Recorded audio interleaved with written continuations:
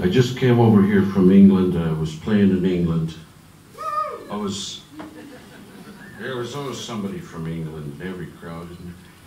On my second to last show, just at the end of this show, this very sweet little old lady came up to me with a tin of homemade cookies. I think she knew I was from Canada, and she probably heard that recently they legalized pot there.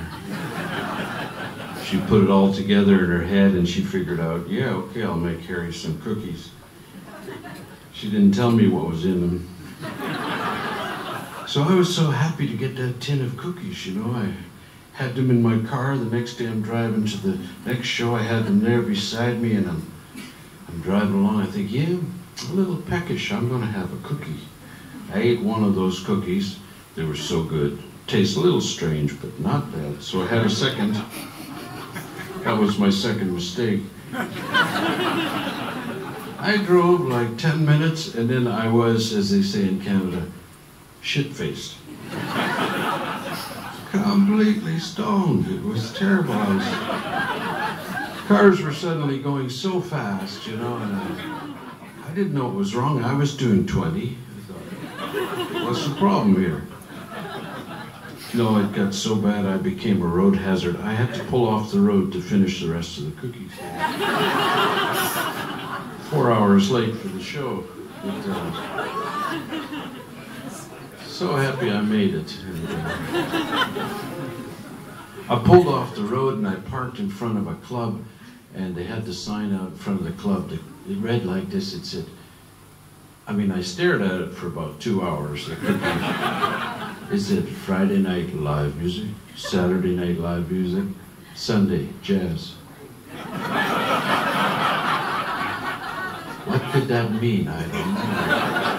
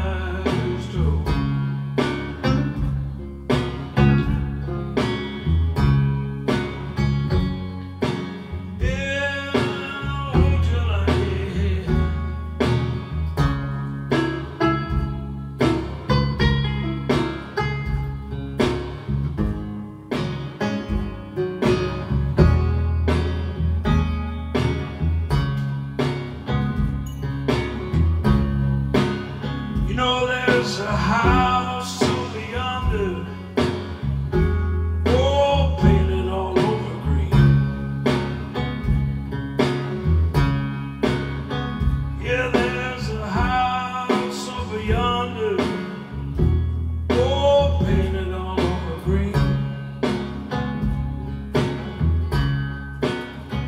Yeah, they got the prettiest women